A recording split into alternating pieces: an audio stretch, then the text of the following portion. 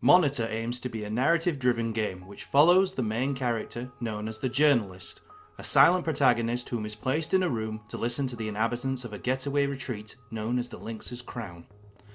The main goal with creating the game was to provide a narrative that keeps the player actively engaged and could branch into 4 endings if they act upon certain elements of the story. The story follows CEO Emilio Bell of Dolos Pharmaceuticals as he invites 4 other characters. Katie Dreyfus, a head researcher who works for Emilio with her own agenda. You, but I guess you can't remember. Thank God. John Wafer Walker, an old friend of the Bell family. Your uncle's being a dick, but that's not unusual. Lana Remley, the wild child niece of Emilio and sole heir to the Dolos fortune. So, here I am. Alone. And finally Albert Greaves, a new person in Emilio's life whom can provide something that could change the world. It seemed a crazy night yesterday. Did you manage to clean up after us?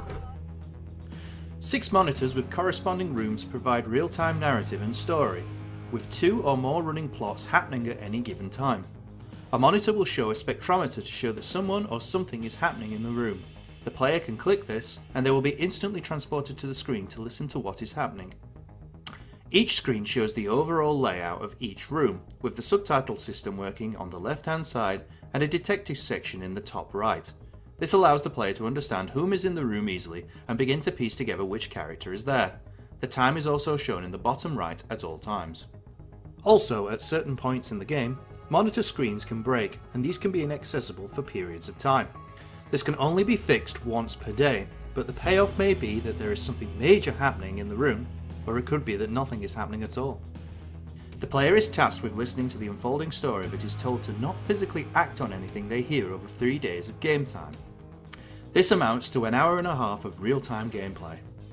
The consequences of doing so can amount to a new ending, or even worse if the player has heard something particularly bad. So for example, upon hearing the fact that Emilio Bell could die due to the actions of Albert Greaves, the player is allowed to act upon this by using the telephone in the monitor room.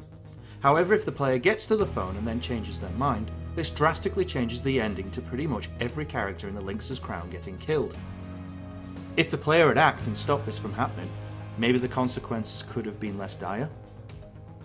It's with this idea, the way to get to the endings of Monitor are not as simple as just listening to the conversations within the game. Actually exploring the room rewards players accordingly. Certain endings can be attained by finding objects and understanding the overall narrative lore to the game. An events board is located here which can be clicked, and the player can look at what has been learned within the game, both in the monitors and within the physical room. There is also a log which displays the details of the main characters within the game. Listen, learn, but do you act?